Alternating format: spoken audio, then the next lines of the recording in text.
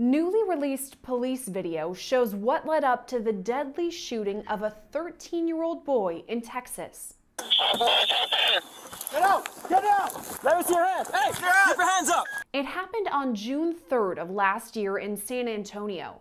At the time, 911 calls came in for reports of gunshots and loud music at about 1 o'clock in the morning.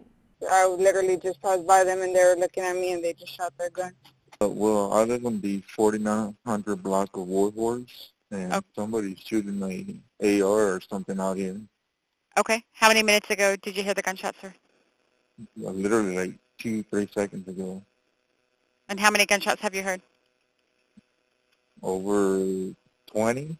Dash and body camera video show 3 San Antonio Police Department officers respond to the calls, eventually zeroing in on a stolen red Toyota Corolla.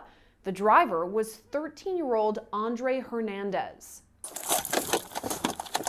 Hey! As officers approach the vehicle, it makes a U-turn, eventually ramming into a squad car.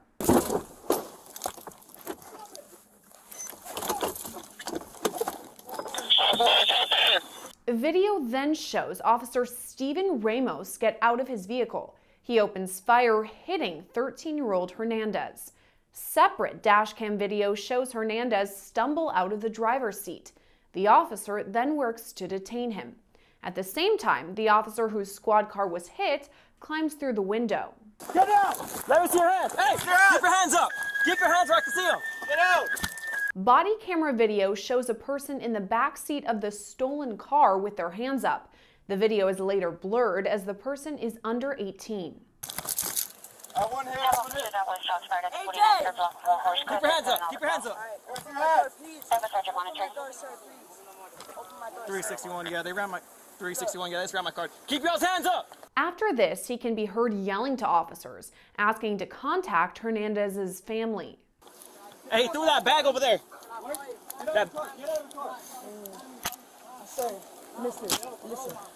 Can you call his sister, please? Has family, sir. Hey, don't move.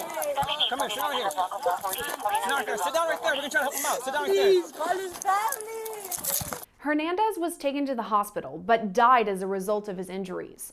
In a report released by the Bexar County Criminal District Attorney's Office, officials say Officer Ramos was within his rights to use deadly force against Hernandez because of this key moment.